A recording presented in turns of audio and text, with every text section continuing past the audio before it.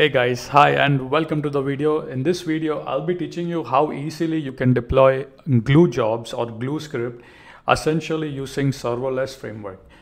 So of course, in the past video, the links are in the description where we deployed the glue job using a Terraform script. But in serverless, you could do everything. I don't think there is anything that you cannot do in serverless, right? So this video, I'll show you the infrastructure part, how to essentially create, glue jobs and deploy the glue jobs using serverless framework. Let's get started. Let me quickly share my screen. All right, hopefully you guys can see my screen. And here is the plugin we want to use, serverless glue.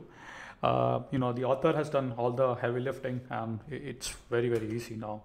So walking you over the code, right? This is going to be lab number 15. The links would be in the description section below, and I'll show you the project directory shortly. Over here, you'll have three files: serverless.yml, glue job, which is for your job that you're writing, and an env file. Now, coming up all the way up, so here I'm defining a name of a service. I'm just saying create glue job. I'm using .env as true.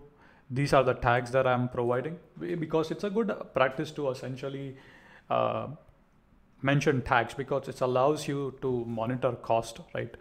So here I have a tag called product, environment, created date, team, customer impact, and Terraform. So these will allow me to track cost essentially later on. Packages, I'm saying like exclude like any node modules or package.json. So I'm just putting that in here. Plugins is where I declare my plugin section. Now here I'm saying glue, bucket deploy, dollar means this is a variable, and curly braces inside that we're saying env.s3 bucket. So now it's saying that env is a file. Inside that we have a variable called s3 bucket. Inject the value from this variable. Okay, so I'll just bring this back here. Then we are saying script path. So this is essentially the glue script path, the Python file name that you want on the S3, right? So here I'm saying that, so if you see, oops, I made a mistake. Yeah, so here I'm saying that I want the file name, that's my glue IAM. Let me just fix that. I think I copy pasted the wrong variable name. Let me double check.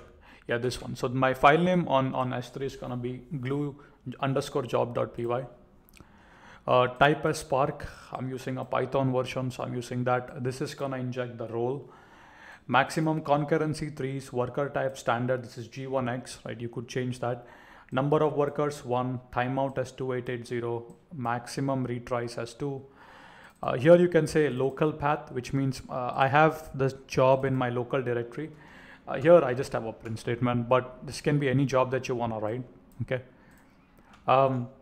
S3 bucket, where you want to upload the prefix of the bucket, which means I want to upload in the bucket in a folder called scripts, right? And execute upload as true. So if you do that, and then all you gotta do is say SLS deploy. Once you have done with that, automatically you should see on the glue console, if you come to the job section, you should see your job. As you can see, my glue job, right?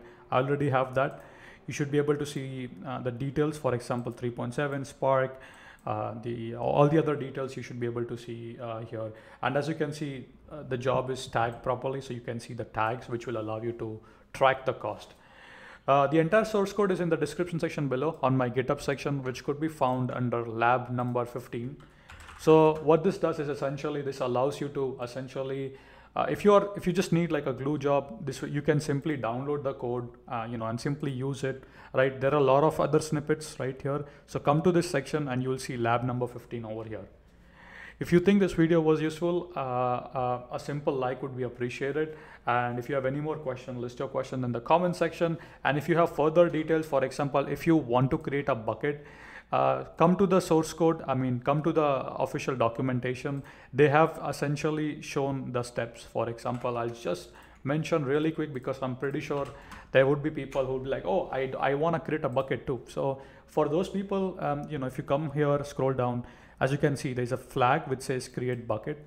You can set it to true or false. Default is false, right? You can come here, read more, and add all the essentially options based on your needs. Thank you so much, and I'll see you guys in the next video.